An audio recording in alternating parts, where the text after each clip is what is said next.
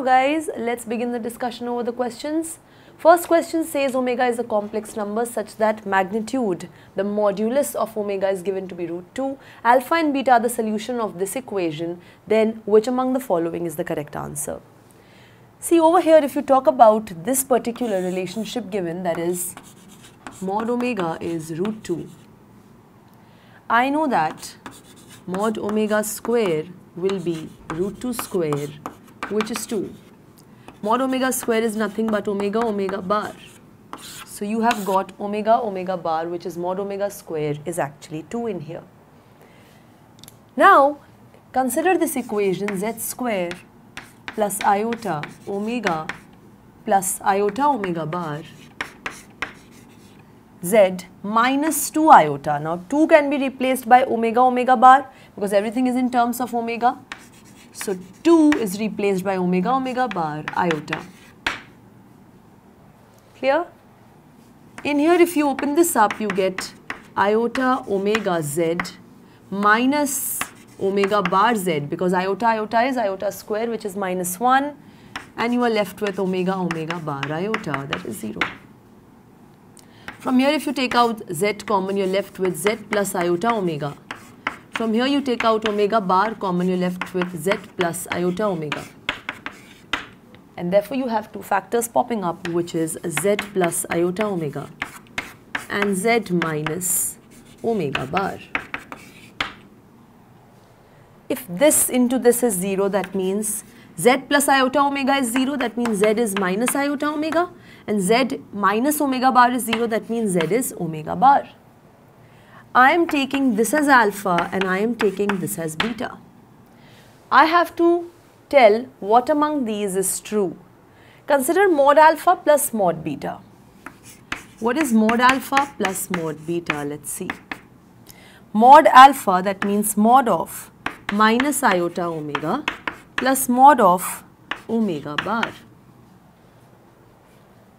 This becomes mod of minus iota mod omega plus mod omega. Why? Because modulus of a complex number and its conjugate is exactly the same.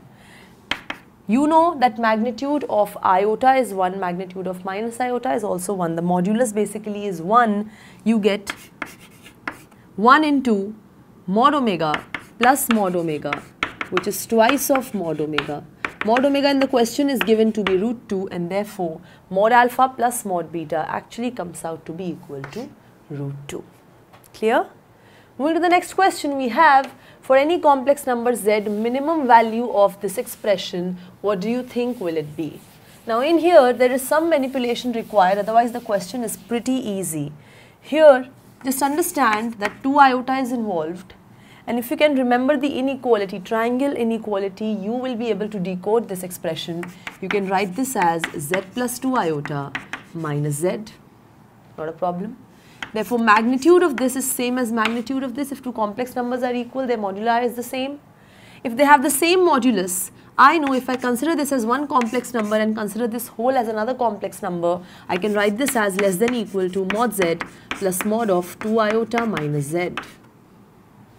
You know that modulus of z and its negative is the same. So I can write this as mod z plus mod of negative of 2i minus z, which is z minus 2i. What are you getting is that this is less than equal to this. That means what is modulus of 2 iota? It is 2.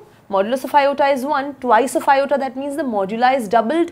So modulus of 2 iota is 2, that is less than equal to mod z plus mod of z minus 2 iota. Or I can say this expression is at least, this means at least. This expression is at least 2. This expression can attain value minimum 2 and maximum anything, but minimum value that it can attain is 2. At least this expression will be definitely 2. It can be greater than 2 as well, but it can never be less than 2. Therefore, the minimum value is 2, which is attained by this expression.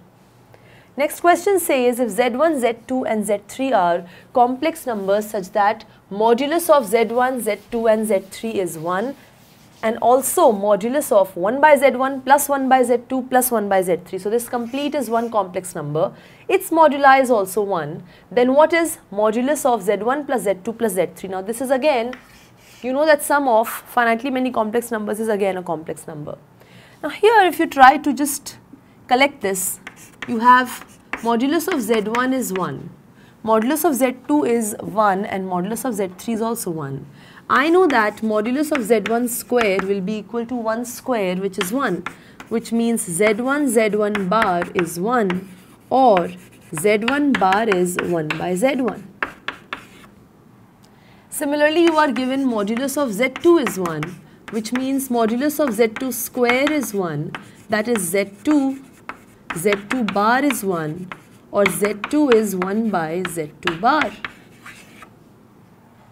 And you are also given modulus of z3 is 1, which can be written as modulus of z3 whole square is 1 square, which is 1, which means z3 bar is 1 or z3 is 1 by z3 bar.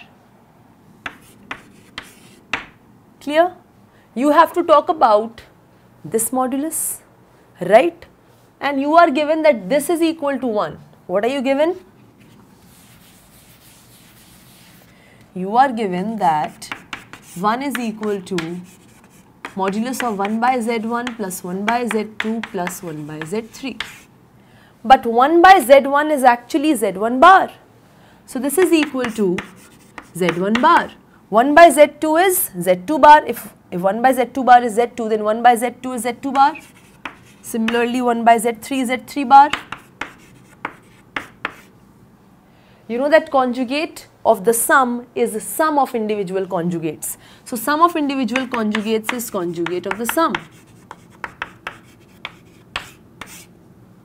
And you know that modulus of a complex number is same as the modulus of its conjugate. So whatever is the modulus of z1 plus z2 plus z3 whole bar, same is the modulus of the complex number z1 plus z2 plus z3. And therefore modulus of this complex number is coming out to be exactly equal to 1. Fine. Moving to the next question, we have if a is greater than 0 and this equation is representing an ellipse, then a lies in which interval? Now see, for this the concepts need to be utterly clear. You are given that mod of z minus a square plus mod z minus 2a is 3. This is representing an ellipse. This can only happen if mod of a square minus 2a is less than 3. That's the condition for this equation to represent an ellipse. This means what? This means a square minus 2a is greater than minus 3 and less than 3. That is the meaning of mod a being less than r. That means a is lying between minus r and r.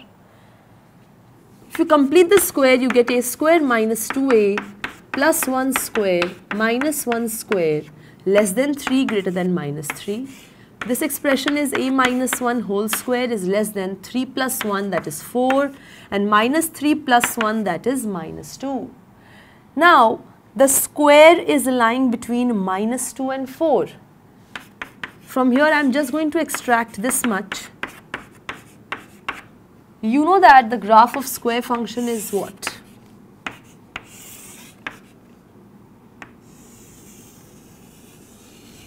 That is the graph of the square function. Corresponding to minus 2 and corresponding to 2, I get the exact same value, that is 4. So if the square of a term is less than 4, that means here, that means a minus 1 has to be between minus 2 and 2. So if a minus 1 square is 4, less than 4, that means a minus 1 is greater than minus 2 and less than 2. The input has to be between minus 2 and 2 so that the output is between 0 and 4. Because this is always greater than equal to 0, right? If this is the case, that means a is greater than minus 2 plus 1, that is minus 1, and 2 plus 1, that is 3. I am already given that a is positive. So I am basically getting that a is not just greater than minus 1, it is in fact greater than 0 and less than 3, and therefore the interval comes out to be that a belongs to 0, 3. Next question says that mod z1 equals mod z2 equals mod z3 is 1 and z1 plus z2 plus z3 is 0. Then area of the triangle whose vertices are these three complex numbers is what? Let's see. If I talk about this triangle whose vertices are z1, z2, z3, I need to talk about its area. Let us talk about this side. Then we are going to talk about this side. Then we are going to talk about this side. You know that mod of z1 plus z2 whole square plus mod of z1 minus z2 whole square is equal to twice of mod z1 square plus mod z2 square. Now z1 plus z2 plus z3 is 0. So z1 plus z2 will be minus z3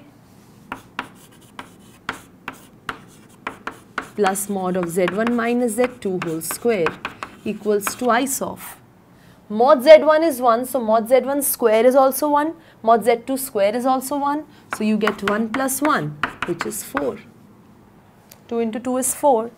Mod of minus z3 is same as mod of z3, which is 1. 1 square is 1, so you get mod of z1 minus z2 whole square is 4 minus 1. This is equal to 1. 4 minus 1 is 3, and so you get z1 minus z2 is positive root 3. So mod of z1 minus z2 is positive root 3. That means this length of this side is actually root 3. Exactly in a similar fashion, you get mod of z1 minus z3 is also root 3 and mod of z2 minus z3 is also root 3. Eventually, I am getting this is an equilateral triangle, and therefore its area is given by root 3 by 4 into side square. Side length is root 3 square, so you get 3 root 3 by 4 as your area. 3 root 3 by 4 comes out to be the area, and that's how you deal with the questions on complex numbers. Practice them nicely. That's it from my side. Thank you.